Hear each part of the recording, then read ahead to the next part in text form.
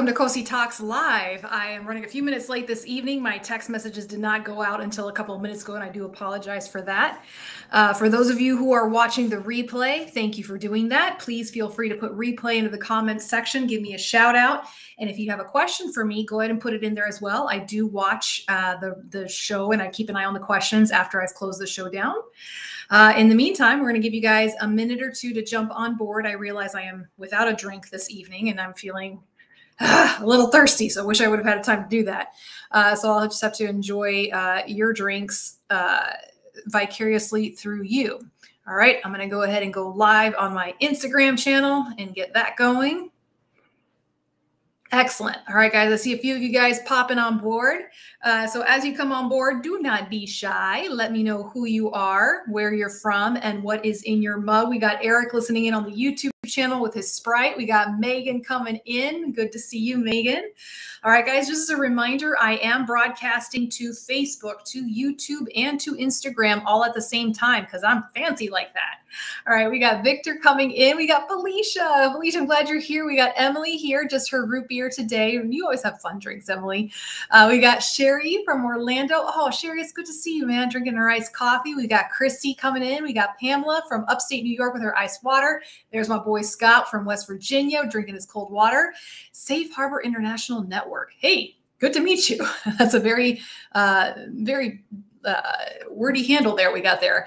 All right, so Victor is from Tennessee. We've got Barbara coming in from Minnesota. Beverly from Chesapeake Bay, Virginia. Welcome, Beverly. I'm glad you're here. I've got your question here ready to go. All right, let me just give a shout out to my folks on the Instagram channel. We've got Pam in there. We got Stoned Paper Towel. I love reading these guys. Smoke weed. All right, go for it, man. We got Tina and we got Shell Belly. I love reading the Instagram handles. They're always so much fun. All right, guys, we've got a nice crew popping on board, so we are going to go ahead and get started.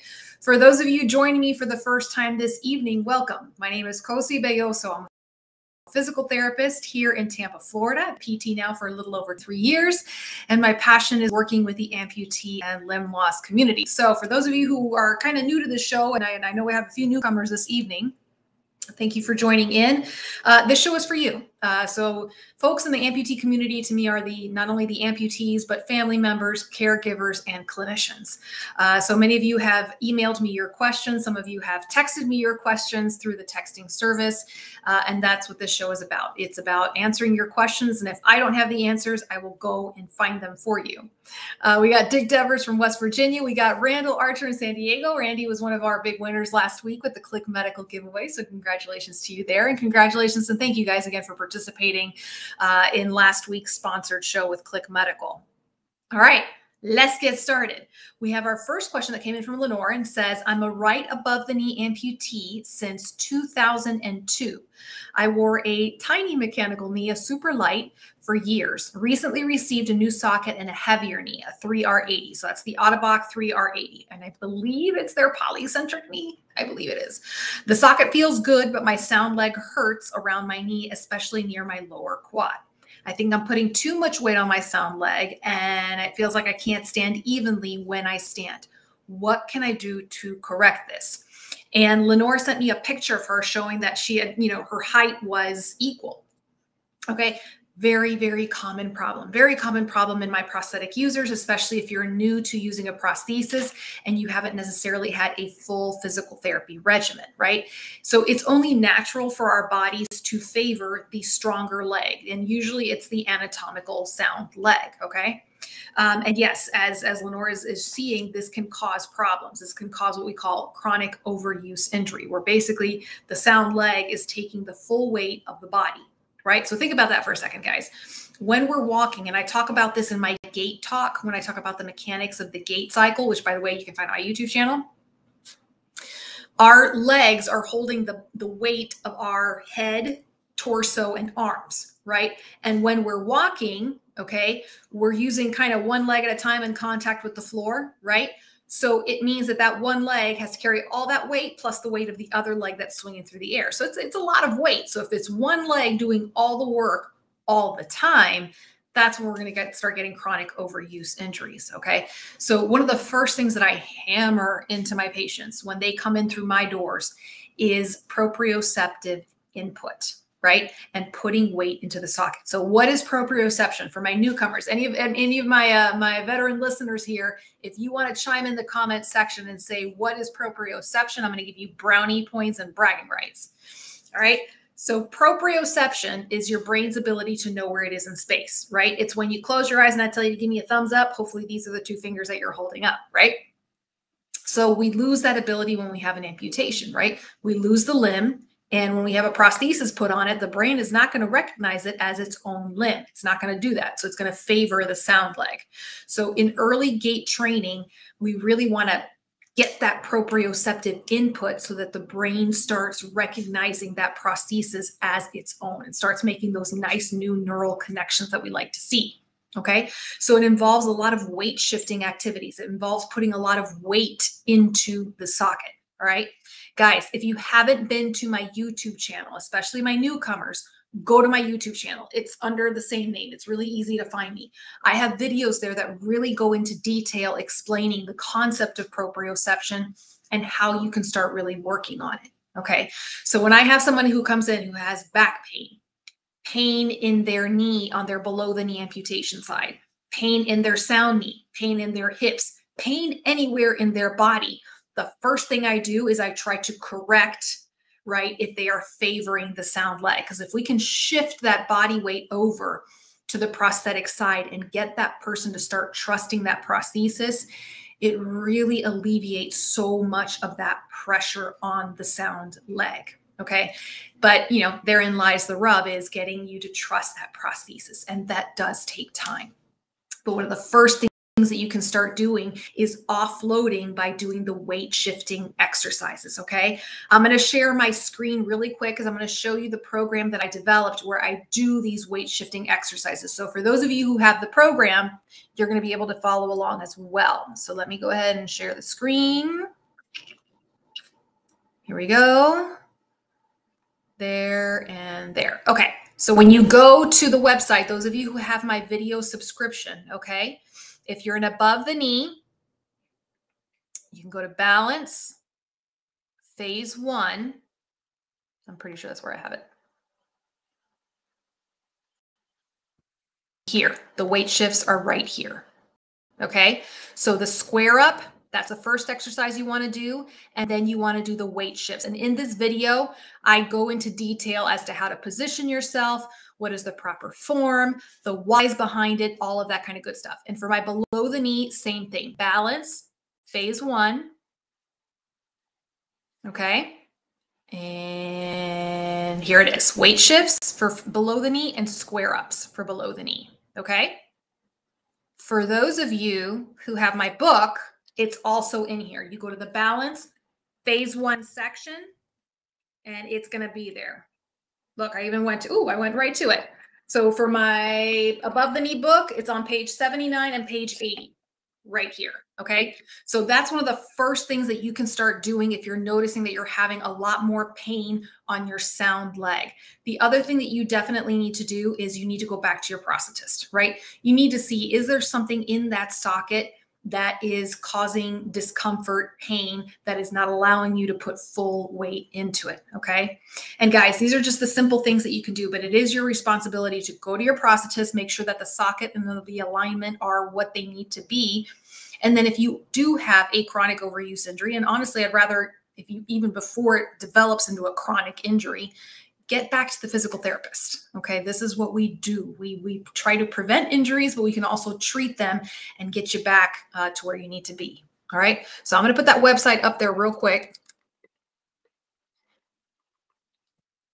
The long website name. All right, so for those of you who are interested in looking through some of those videos and to order the book, you can do that through that website right there. All right, let's see what else we got here. We got Pastor David says, deleted that other name. Don't know how that happened. Hey there, Dave. Good to see you. We got Denise coming in from North Carolina with her bottled water. I'm missing my orange shirt. I know I tried wearing, and I have like my orange my orange running shorts on. So I'm trying to put the orange back into it. I know I feel terrible. I know April is Limb Loss Awareness Month, and every year I've done something for Limb Loss Awareness Month. So I do have a little something I want to share with you guys, a little surprise that I'm going to share for you guys for Limb Loss Awareness Month, and hopefully we'll get that going there. So we got Linda coming in from New York. Thank you for watching, Linda. Oh, I'm glad you liked it, Randy. Hey, Sean, what's going on, man? Brenda says pain is everywhere, but both legs are gone. Yeah. Marianne says beautiful day in South Dakota. You're welcome, Lenore. I hope that gets you kind of started on the right place. And again, I would really encourage you, go see a physical therapist, because they can really help you determine, okay, yes, this is an injury that we need to do a little bit more extensive rehab work with. But for sure, starting to put that weight into that prosthetic side and starting to trust it. And because you are an above the knee amputee, and you're using a mechanical knee, you really need to learn the mechanics of using that knee so that you can trust it and be comfortable with it. You need to be comfortable flexing that knee. You need to be comfortable letting it really just flex and swing out in front of you. And then when the heel hits the floor, be able to really pull back and get that knee extended, so that you have that good stability. And that takes, it's a lot of trust you got to put in that leg, and it takes time. So if you haven't had treatment with a physical therapist, I would highly, highly, highly encourage you to go do that. Christy says, I put more weight in my prosthetic leg. I need knee surgery in the left knee. How do I get more weight on the other foot? Let me reread that. I put more weight on the prosthetic leg. Is your prosthetic leg on the right, Christy? Could you just clarify that for me, please? I want to make sure I'm thinking of the right legs and right knees. All right. Emily asks, I am going to explain this as best as I can. Whenever I'm at the parallel bars trying to walk, it's like my legs don't want to move. I'm starting to wonder if it's because my legs can't feel the connection to the floor by me just holding on to the parallel bars. Before amputation, I walked with loft strand crutches, and I feel like the crutches in my hands as I walked made me feel the ground better than just holding on to the parallel bars. Because of spina bifida, it's almost as if my crutches attached to my arms were like my legs. Not sure if that's an issue with proprioception or whatever, but my body doesn't feel like it knows what to do when I'm at the parallel bars, and I feel like my feet are stuck on the floor. No, that's actually a very astute perception there, Emily. So you said it right. In using the loft strand crutches, and guys, the loft strand crutches, those are the ones that go across your forearm. They have that nice cuff in the forearm, and you hold it with your hands down here, right? It is an extension of your arms. And in essence, they were working as your legs, okay? And the reason why you felt the floor more is because the loft strand crutch is hitting the floor, right? It's giving you that proprioceptive input. You're absolutely right, okay? Parallel bars aren't doing that, right? Parallel bars are great because you can do all sorts of crazy things because they're super sturdy and they're not moving anywhere, but that's the key. They're not moving anywhere, right? There's no 2 points of contact on the floor every time you take a step with the parallel bars, right? They're they're just kind of in the air, right? So if you were someone like yourself that prior to your amputation, you were dependent upon that proprioceptive input with the loft strands, and you don't have that now. So I'd be curious to see, Emily, if you're with your physical therapist and if you had the proper guarding, like you had 2 people, 1 person on each side guarding you, and if they were to allow you to try to take a few steps with the loft strand crutches in a safe way to see if maybe that kind of triggers some of that muscle memory that you had prior to your amputations, right? Okay. Let's see. Lenore says, I don't trust the prosthetic knee yet because my old knee was so small and I always had to anticipate it bending. Yes. And guys, I've said this several times on the show, whenever you're switching componentry, and this is even for my advanced, experienced amputees, if it's not the exact same knee and exact same foot, you need to be retrained, right? Because it's going to throw things off. It's going to make the mechanics of your gait cycle a little bit different. Certainly, if you're going something from like a single, perhaps I'm just guesstimating here, Lenore, that maybe you had a single axis knee, which is going to be lighter than a polycentric knee, right? And the mechanics of how they work are going to be different. Yeah. How you get that knee to bend and the safety feature in that knee and when it hits the floor. There's going to be different ways on how it activates and how it bends and how it works. And you have to retrain your brain to learn those mechanics. It's a very nice mechanical knee that they gave you, right? But you want to be able to use it and not just kind of ride it in first gear, burning out the clutch the whole time. Okay. So yeah, it's not, I'm letting you know this, Lenore, to let you know, it's not you. There's nothing wrong with you, right? You are correcting thinking, why is this weird for me to start using this knee now when I was walking prior? Okay. So definitely get that physical therapy to help you learn how to use that knee so you can really get moving. Hey, it's my Limb Kind Foundation crew right there. That's Rob Schulman there. Shout out to him, man. Glad to see you on board. Let's see. Victor says, so I've had my prosthesis since October 2023, but have been unable to wear it because of a sore on Mr. Stubby, the right BK. My problem is now when I use my walker, my left leg is starting to give out. Instead of a hop, it's more like I'm dragging it. Anything I can do to build it back up. Yeah. And this is something that I struggle with because it's like when my amputees are sidelined and they can't use their prosthesis, you still want to be able to get around. And a lot of folks, they don't like using a wheelchair. And they feel like they can get around a lot easier with a walker or with crutches.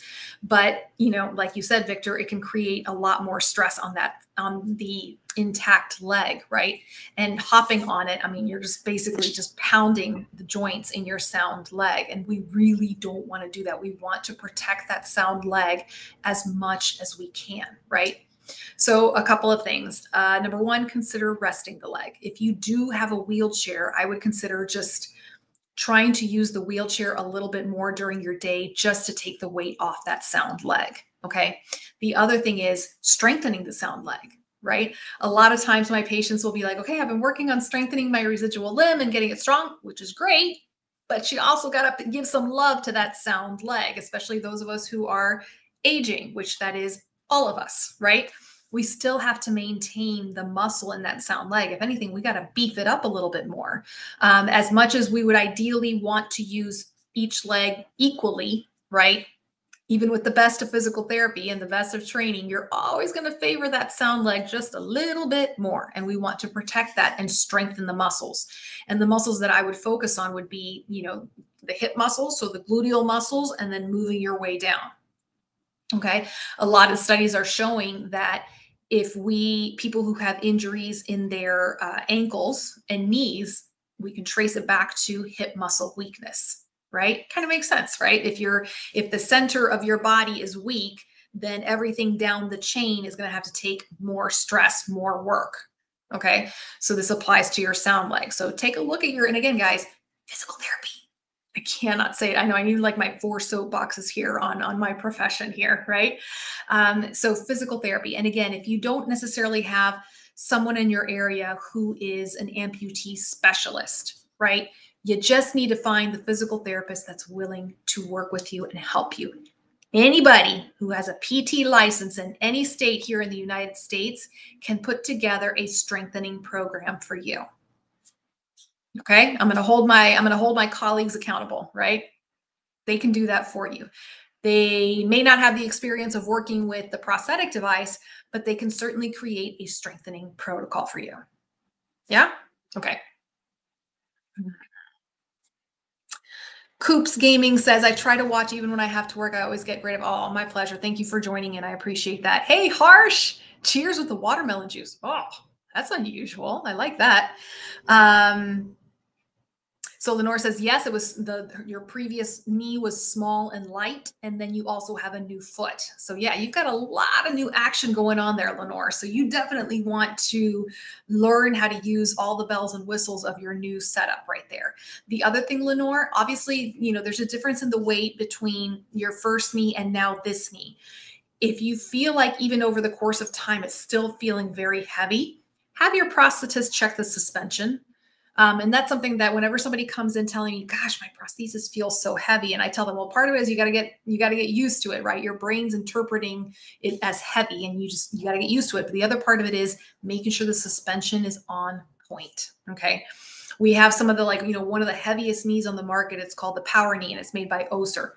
I love that knee. I'm really starting to like that knee. But one of the knocks that people say, oh, it's a very heavy knee. And I'm like, yes, but if the suspension is done properly, people don't feel the weight, right? I've seen this one particular gal that I know that she just whizzes around on the Power Knee and she's all of 5 feet tall. Oh, just lost my lighting. Okay. I guess the battery, I need to charge the battery on my lighting. All right. So, anyways, going back to the power knee, heavy knee, but the one gal I remember using it, she's 5 feet tall, maybe 100 pounds soaking wet. And she's whizzing up and down because she has a really well-made socket and good suspension. Okay. So just things to kind of keep in the back of your head. All right. We got Jerry Ann coming in from Arizona with cinnamon roll coffee. Y'all are killing me, man. I didn't have time to make myself anything to drink tonight. You guys got some good stuff going on. We got Don coming in. There's my paramedic right there. Let's see, post-workout protein shake. There we go. We got John coming in. Great. Thank you for coming. David says, I've become seriously aware of how critical a good fitting socket, I can't speak tonight, guys, I'm sorry, helps in facilitating great proprioception. Absolutely. One little thing off in the socket and yeah, no, you're not kidding. You're not kidding. And I will say it was interesting. So I had a really phenomenal, I got to give a shout out tonight. I had the honor of speaking at the Johns Hopkins Limb Loss Symposium yesterday. And guys, I can't tell you, I felt like a country bumpkin in the big city. It was such an honor to be able to say I spoke at Johns Hopkins. I was walking around with a big goofy smile on my face all day yesterday after this talk. And I was able to do this talk with one of my colleagues. Her name is Lisa, and she's an amazing physical therapist out at Walter Reed. And we were talking about the differences between military healthcare and civilian healthcare for our amputees and those who are undergoing osseointegration. So if anybody out there is listening from Johns Hopkins, I just want to say thank you again for allowing me to do that talk, and to Lisa and to the folks at Walter Reed, thank you for the support there as well. Yeah, no, it was like, I was like, oh my gosh, I got to speak at Johns Hopkins. Wow. Right. Yeah. Okay. Back to the questions. So Beth asks, and actually Beth, let me look up to see if I got the answer to your question. Okay, so Beth asks, how does a prosthetist become trained in adding RevoFit to a socket? So hang on, let me get my box of toys. Hang on a second, guys. It's right here. All right, so, we've got the RevoFit, right? This is the adjustable socket system that is made by Click Medical. They are one of the sponsors of my show, and I love their product. I know a lot of you guys are huge fans. We did a show with them just last week, actually, on their new coding system, right? So the training for this is available on their website. It's called Click Academy. I've actually gone through all the courses myself. And I mean, I don't know how to build it because I'm not a prosthetist, but it was really interesting watching all those videos. So they do have a lot of continuing education on those videos on how to construct the socket. And they also, I can say, just from working with Click Medical for the past almost 3 years now, they have a really wonderful support team. I know there have been times where even the creator, Joe Mahan, has personally called a prosthetist to help walk them through how to put it together and to help them troubleshoot everything. So they really do have a really great customer service and also service with their clinicians as well to help them. Okay. As far as Beth, your question on how it works with suction, especially if there's an outer sleeve that covers the majority of the socket, I'm waiting to hear back from them. I apologize. I sent them that question today, and I know they're going to get back to me.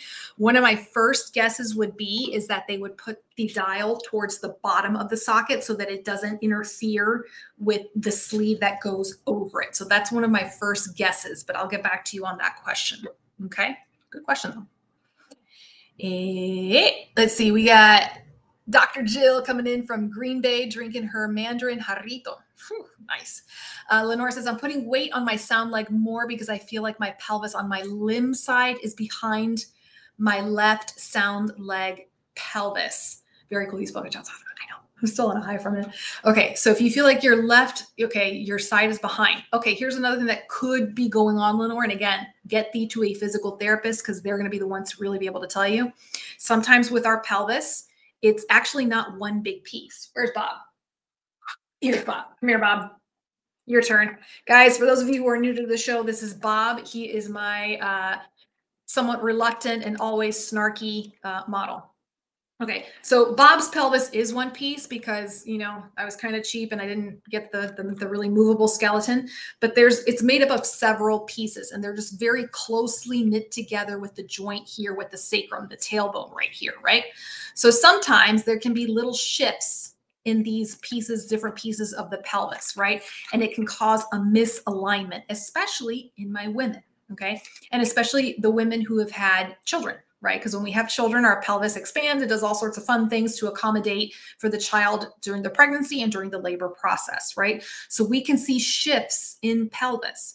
Another thing that can happen is if you're not aligned properly in the socket, that could cause a shift in your pelvis as well. And then also weakness, right? So this feeling that you have where you feel like one side is not really picking up the slack the way it should, it could be due to some of these issues going on. It could also be just the weakness from the gluteal muscles, okay? But again, these are all issues that can be worked around and sometimes even completely resolved with good physical therapy services. I know, beating a dead horse here with that one. Let's see. Nikki says, Earl from California is wearing a shoe on your hand. Is wearing a shoe on your prosthetic side a must-have for everyday use, like the Rush H2O that has a rubber sole instead of a foot shell? So I usually recommend, yes, wearing your shoes at all times because it just preserves the foot, the foot shell. And there's some folks that because they have particular rules in their household or they have customs that they don't want shoes from the outside coming into the house. So usually for those folks, I just say, okay, have a pair of slippers that are safe for you to wear inside the house so that you can just prevent all that wear and tear on the foot. Now, if you have something like the Rush H2O with the rubber sole, actually, you know what? I am not familiar with the Rush H2O. You know what I was thinking of? I was thinking of the Breeze Foot by College Park. I completely mixed up in my brain. So College Park has a foot called the Breeze Foot, and it's meant for water. So it's a very simple foot, nothing fancy, and it has a little port on the bottom too, so the water can come out. So, I mean, yes, if you're going to the beach, if you're going to the pool and you want to walk around with both of your feet bare, then, that's what that foot is meant for. But, for the most part, I try to recommend folks to keep their shoes on. It just, again, helps with the wear and tear of the foot. Now, there's hundreds of feet out there on the market, guys. I do not know every single foot on the market. I will be the first one to say it. I actually have 2 blogs, and yes, this is a very shameless plug right now. I actually have 2 blogs dedicated to prosthetic feet, and it's on my website along with the podcast. So go listen to it. But basically, I talk about how are the different classifications of prosthetic feet. So could there be a foot out there on the market that I don't know about that you can walk around barefoot and it's meant to do that?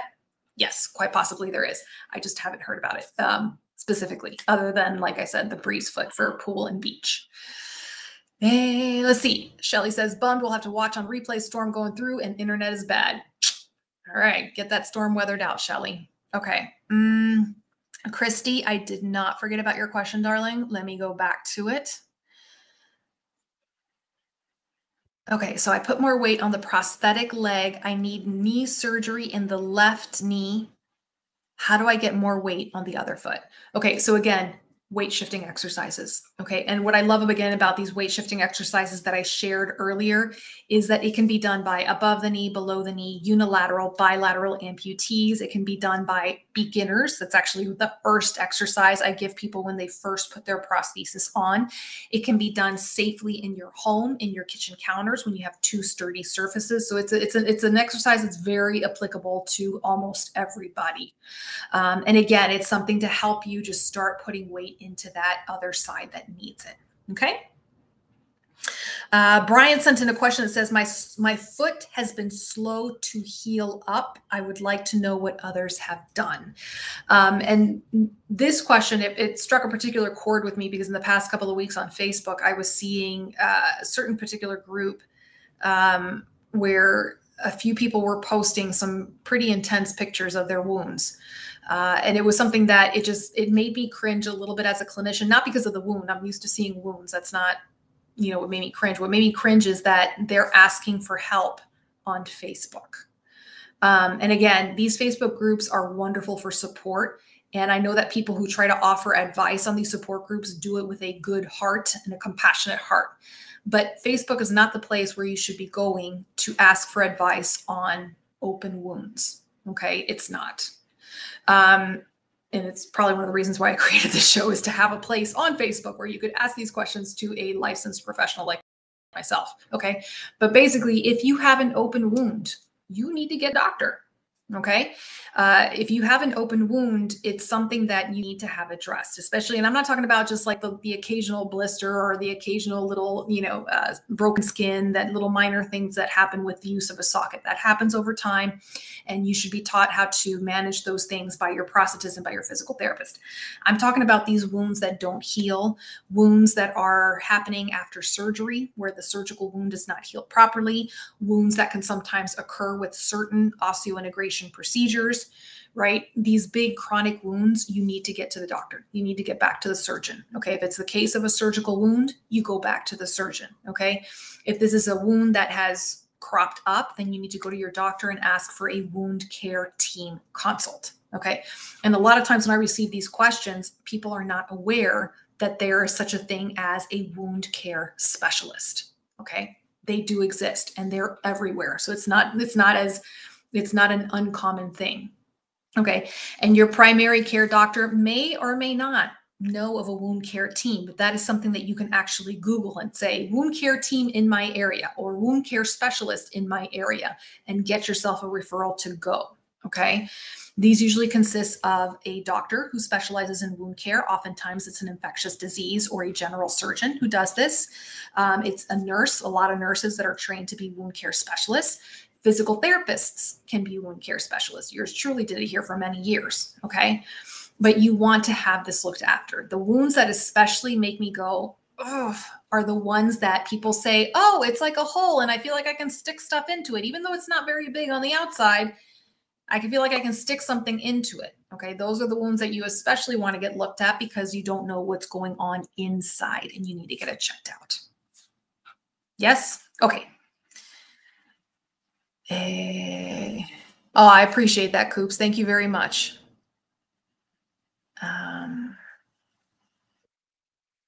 Thank you, Sean. I appreciate that. All right. So here's the other question. Beverly, I hope you're still on, and thank you so much for your patience for waiting. She says, and she gave me permission to share this information. She says, my 69-year-old veteran husband had an above the knee amputation on January 2nd after a very long course of vascular issues and trying to save the leg, right? Recuperated nicely, but now the other leg is in trouble. And it looks like he's much stronger now with physical therapy. And they are thinking that he'll recover better than before because he's stronger and not fighting the infection. And that he is ready to go ahead and have that second leg amputation to have better quality of life. And the question is, do they go home and then come back to have that amputation done versus having that amputation done right away? Okay, so Beverly, thank you for being here. So guys, this is a really big question. And I'm sometimes hesitant to answer these questions because, again, I'm not the clinician, I'm not the surgeon on board, but I can at least offer a lot of hypothetical scenarios and hopefully give you questions to ask and take back to your team, because I know that there's many of you here that might be facing this now or sometime in the future. Unfortunately, when it comes to vascular related amputations, meaning you had an amputation due to diabetes, peripheral vascular disease, peripheral arterial disease, these statistics are high that you might have a second amputation within 5 years. Okay. So first things first, for those of you who fall into this category, I always encourage you, please, please, please keep up with your vascular surgeon, your vascular doctor, to continually test your other leg to make sure it is staying healthy and that they can jump on any problem right when it happens. Okay. Sometimes these problems happen no matter how no matter how good the patient is at taking care of themselves, the disease process just continues. Okay. So in the case of this particular gentleman, the first thing you need to, and I know that you've probably already done this, Beverly, is truly determine, is there any chance of saving that leg? And that might sound like master of the obvious, but I've actually had a couple of local cases where the person was in a hospital that was not experienced working with amputees, and they wanted to amputate the leg, and the leg was capable of being saved. And we were able to refer them to a hospital that did have amputee care clinicians there. Okay, so do your due diligence and really ask your doctor to walk you through why they think the amputation needs to happen, and they should be able to explain this to you. Okay. Second thing, is this an amputation that can wait a little bit of time, or is this an amputation that needs to happen right away? You know, how is that infection looking like? Do you have a little bit of time? Okay. In some cases you don't, and you don't have a choice on that. And you have to have it done right away before that infection becomes a systemic infection and you become septic and die from that, right? So these are just questions to ask your surgeon. Have these conversations. Okay. And then in the course of waiting, you know, if the surgeon says, yes, we are able to wait, then the next question you need to ask is, well, if we wait, are we in danger of losing more of the limb? Okay. So it sounds like this gentleman, you know, he has an above the knee amputation now, and the other side, it sounds like it might be a below the knee amputation, which is good. We want to preserve that knee because that's going to give him an advantage when he walks with the prosthetic devices. Okay. And again, this, you know, it's a pretty complicated decision, guys. And it's a decision that needs to be done with the entire team involved. This is where I really advocate, and this is what you can do as a patient. Sometimes as a patient, you don't feel like you have a lot of control over this situation, right? If the doctor says the leg's got to go because it's either that or your life, you know, then the leg has to go. But you need to have not only the surgeon and the nurses involved, but you want to have the physical therapist on your team involved in this conversation so that they can tell you, yes, your mobility will in fact get better if we just do this now, or if we can wait and improve the mobility a little bit more. Okay. And again, there's a lot of multi-factors in Beverly. I hope I'm able to give you a little bit more empowerment here with the questions that you can ask. The good news is if your husband was getting good at using that above the knee prosthesis, then learning how to use the below the knee prosthesis is going to be easier because he has his anatomical knee on that side. Okay. And you made a very good point, you know, his body is not going to hopefully be fighting that infection because that is incredibly draining, especially in our older population. And when I mean older, I mean over 50, which is not old to me, but in medical terms, yeah, it causes a huge drain on the body. I obviously, you know, it sounds like you have a really good team surrounding your husband, especially if he's a veteran and he's being taken care of the VA. The VA's, you know, they've got wonderful, wonderful resources there. So it's making sure that he continues to have this therapy uninterrupted. Now, there may be a point in time, Beverly, once he has that second amputation, he's not going to be able to walk on the above the knee side, if that makes sense. Like he won't be able to use it until he's ready to wear and be fitted for the below the knee prosthesis. I hope that makes sense. In the meantime, however, physical therapy can continue to work on him with his mobility. Okay, there's a whole lot that you can do with keeping his mobility active and also keeping his strength active and getting him ready to use both prosthetic devices again. Okay, I hope this answered your question.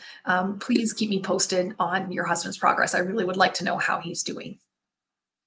All right. And guys, for those of you, let me just go ahead and put my email up there. For those of you who are new to the show, this is my email address. Sometimes it takes me a day or two or three to get to all the emails because I answer all the emails myself and I do get several per week. But this is where you can email me your questions. And again, if I don't have an answer for you, I will try my hardest to find someone who can give you these answers.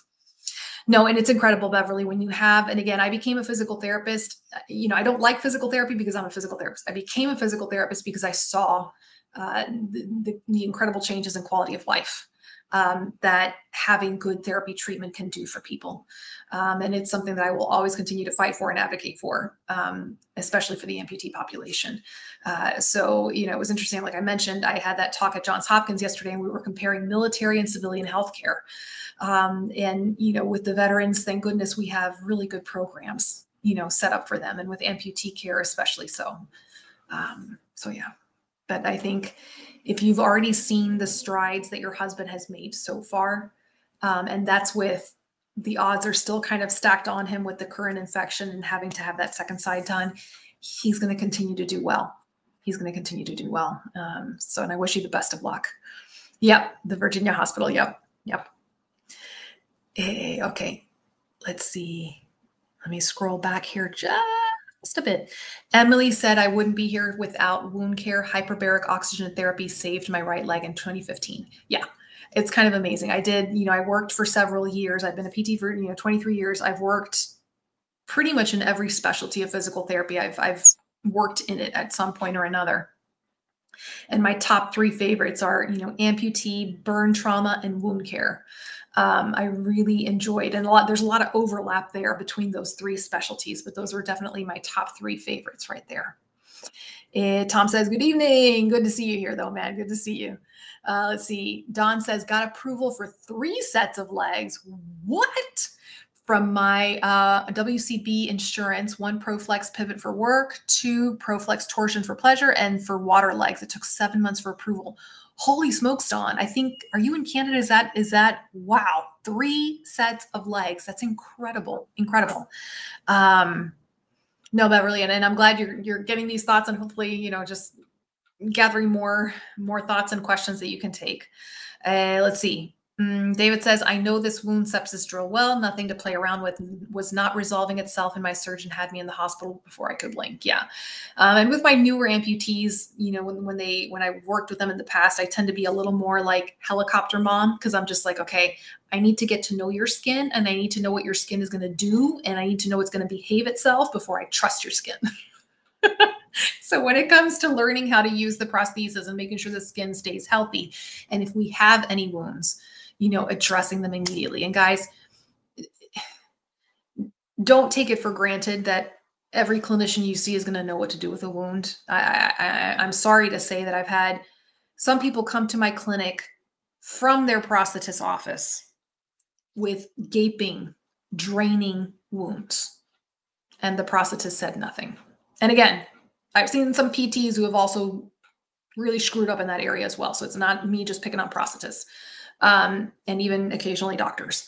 Okay. So there should, open wounds, chronic wounds, no bueno, and not acceptable. Okay. And you need to go see a wound care specialist. Let's see. Shannon says, hello, greetings from Maryland. I'm a Johns Hopkins PT. Oh, and rehab patient. I'm a double amputee. I lost my limbs after contracting COVID, first wave. Wow.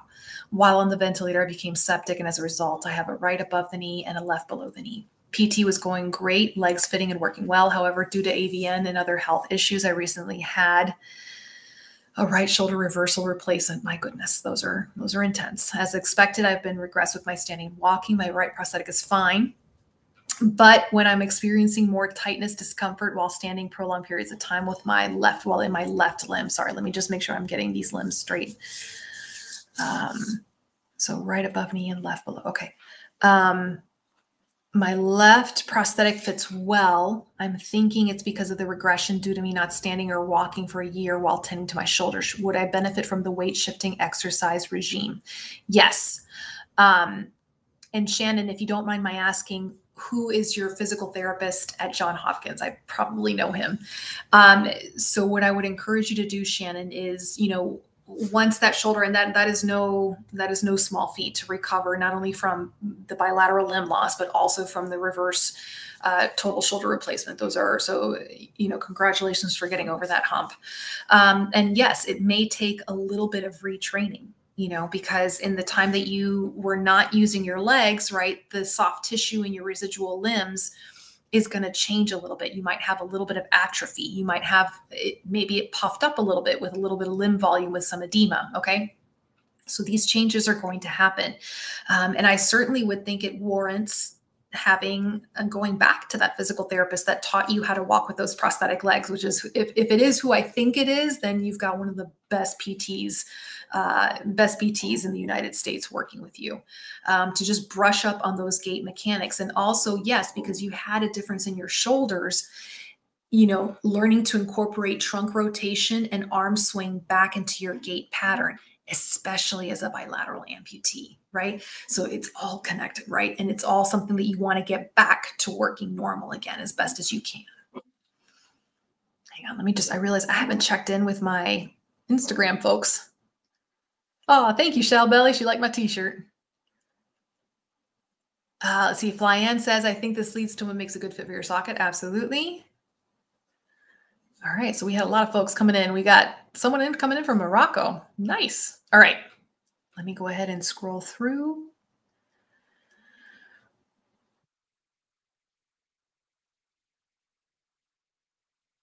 Hey, Van Gregory's here. Let's see. Sean says, I didn't have a choice with my leg. Gangrene was setting in, so there was no saving the leg. It was either the leg or me. Yeah. And that's usually the first question I ask. I've had a couple of people over the past few years that, locally they know about what I do, and they would call me and they would say, my loved one's in the hospital. They're wanting to amputate. What do I do? And I'm like, well, the first question I ask is, well, is it their life in danger? Because if their life is in danger and they have sepsis, then yeah, you got to go do that. And if not, these are the questions you want to ask your surgical team. So yeah, we got Alex. Oh, Alex, man, we haven't seen you here in a while. I'm glad to see you. Good to see you. All right. So Don says, because my injury happened at work, they provide the work, leisure, and water legs. Good. And that's how it should be. It shouldn't be a luxury to have that. So I'm very glad that you're getting that, Don. So Shannon says, my PT team is Ed, Tim, and Mackenzie. Ed is my man. Ed is like one of the best physical therapists I've ever met, and just amazing human being, Shannon. So again, Shannon, I would recommend just give Ed a call and say, hey, Ed, if he's not already aware of what's going on, just say, hey, this is what's been going on. Can I come in and see you for a session just to kind of brush up on things and make sure everything is okay? Oh, you have a phenomenal team. Dr. Gonzalez, she's wonderful. And Mark, and yeah, Shannon, you are hooked up. That is like the dream team right there with your Dr. Gonzalez, Mark Hopkins from Dankmeyer Prosthetics. I was chatting with him yesterday and with Ed. So you're in really good hands, Shannon, and you deserve to have that best care. Let's see. Don says, looking at the Revo lock for the work and leisure legs.